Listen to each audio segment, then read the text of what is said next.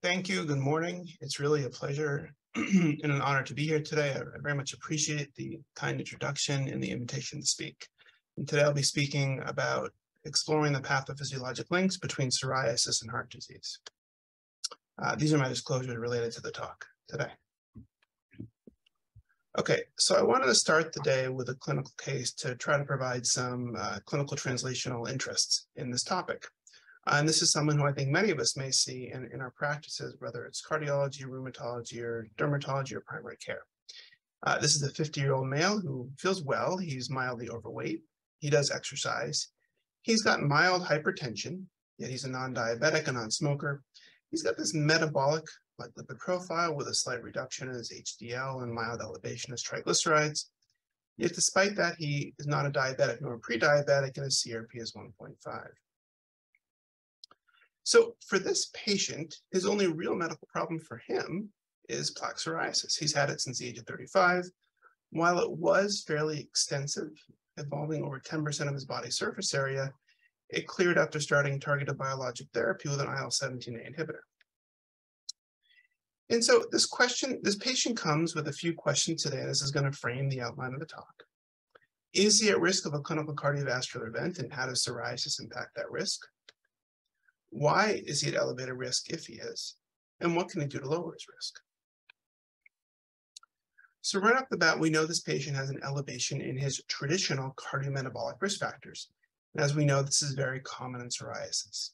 This is a summary slide detailing those associations, where psoriasis patients have anywhere between a 1.5 to 3-fold or higher odds of the traditional cardiometabolic risk factors when compared to non-psoriasis individuals, such as hypertension, obesity, diabetes, or metabolic syndrome, dyslipidemia, and smoking. Now, even after you adjust for those traditional cardiometabolic risk factors, psoriasis still associates with cardiovascular events. This is Joel Gelfand's original study, which most of us still quote today, where using a large UK prospective database, he showed that overall, patients with psoriasis have an approximately 50% increased risk of an MI when compared to controls. Now, there's also this dose-response relationship, whereby those young patients with severe psoriasis seem to have the highest relative risk of a cardiovascular event. So why do we think this relationship occurs? Well, psoriasis is very pro-inflammatory, and systemic inflammation is linked with the development of atherosclerosis. So to back up, how do you get psoriasis? Well, you generally have this genetic predisposition.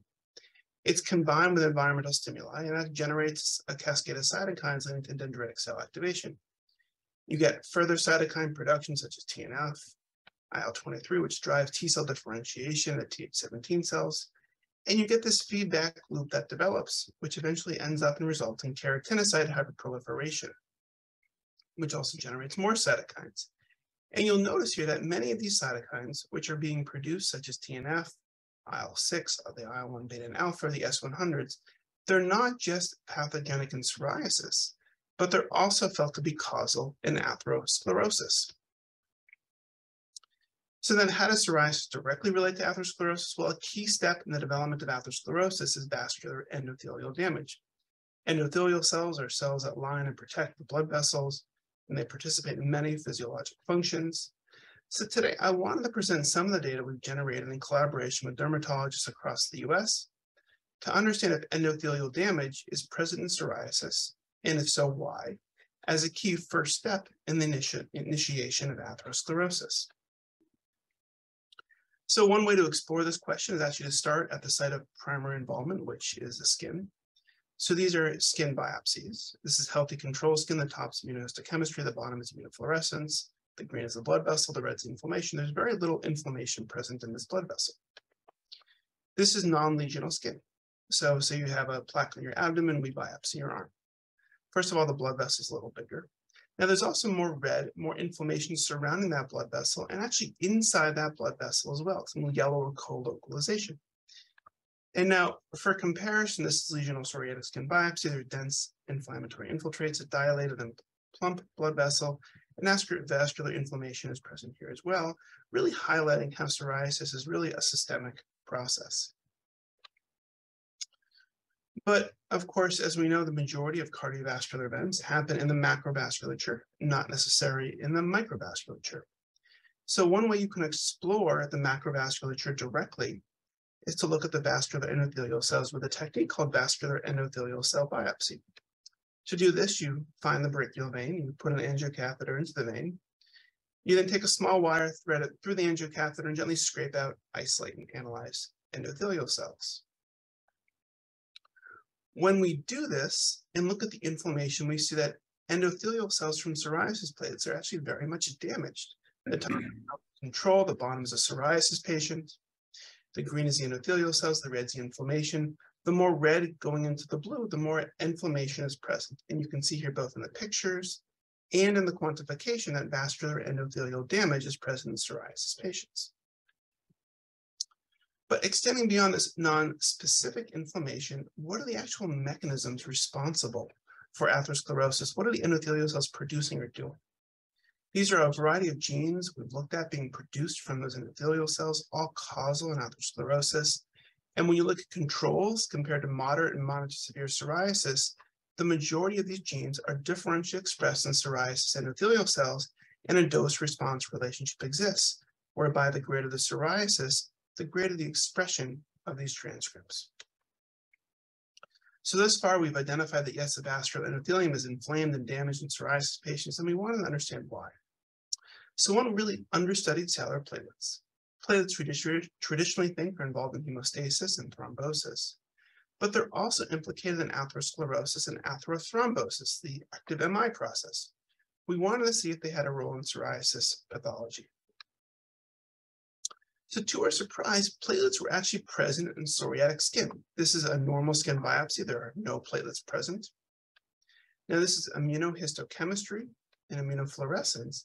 You can actually see platelets clumping in the lesion of psoriatic skin, and the green highlights this process by immunofluorescent studies, that platelets are present in skin of psoriasis lesions.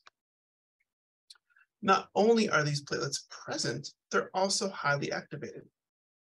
Psoriasis platelets have higher platelet p-selectin expression. You can actually see a relationship between platelet p-selectin expression and IL-17A production. These platelets also clump or aggregate more with neutrophils and lymphocytes.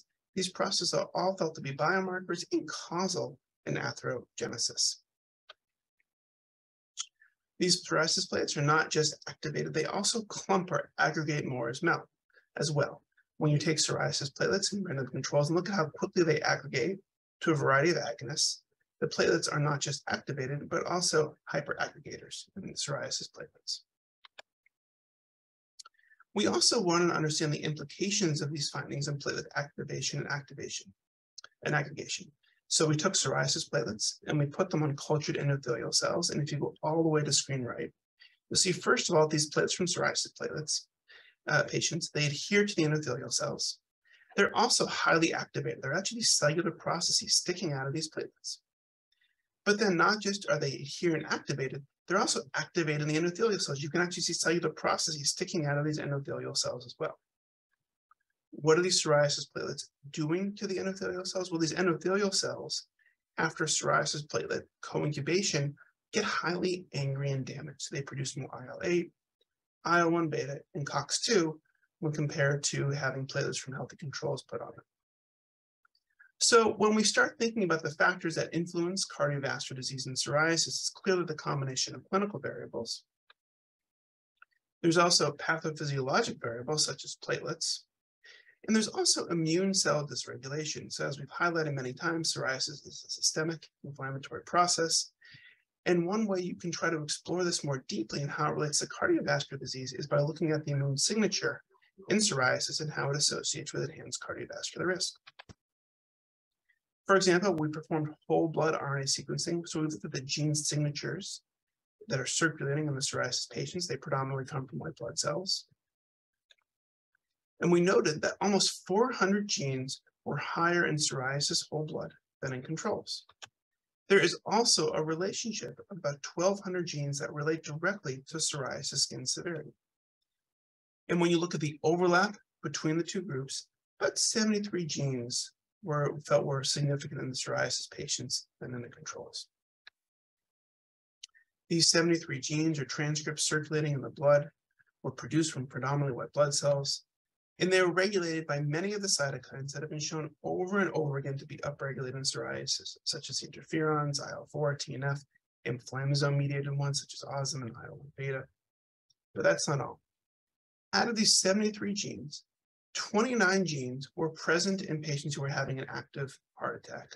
So what I mean is, the same process happening in patients with active psoriasis is actually happening in patients who are having an active MI. Now, out of these 29 genes in the patients that were having an active MI, they also predict and associate with future cardiovascular events. See, these are some of the biggest candidates here that we kind of pulled out from this process, trying to figure out what is a unique cardiovascular signature in psoriasis that not just associates with the cardiovascular events, but could also have these mechanistic implications. So, of course, given the high cardiovascular immune signature in psoriasis and the circulating blood, one would expect that treating psoriasis reduces cardiovascular events.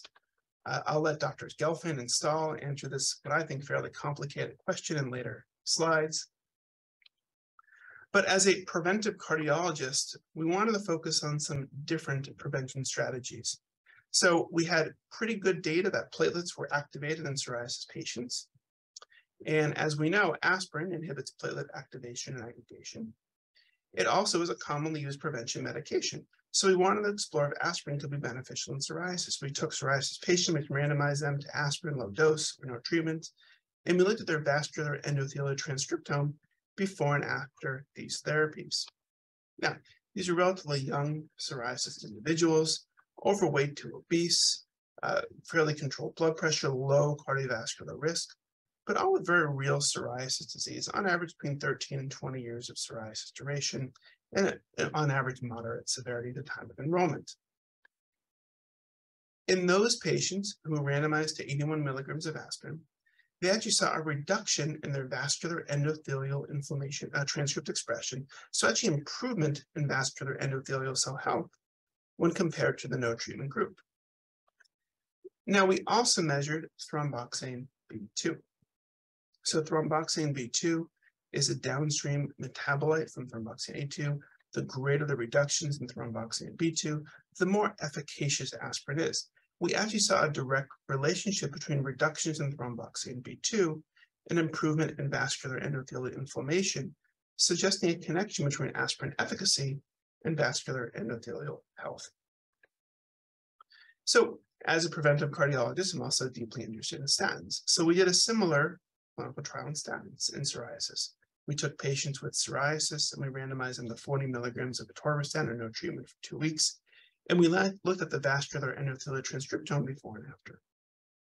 Similar to our aspirin clinical study, we saw a similar benefit with atorvastatin or Lipitor. You can see that after 2 weeks of 40 milligrams of atorvastatin, a significant reduction in the composite vascular endothelial transcriptome. When we started to look at the relationships, we noticed that the greater the reduction in LDL, so the greater the impact the statin had on LDL lowering, the greater the improvement in vascular endothelial health.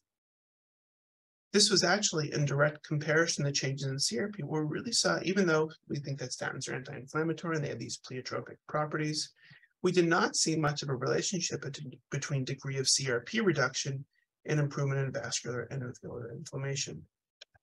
So trying to come full circle, coming back to our patient, how do we approach him? I think, yes, he is at elevated cardiovascular risk. I think this is a combination of traditional risk factors plus the independent contribution from immune cell activation. So you should aggressively manage his cardiovascular risk factors, which is blood pressure control, lipid control. We will talk about psoriatic disease treatment later. I think the aspirin data is very exciting and interesting, but maybe not ready for prime time just yet. So thank you very much. There are a lot of people involved in these collaborative research projects, so I just like to point out some of them here and my sources of support.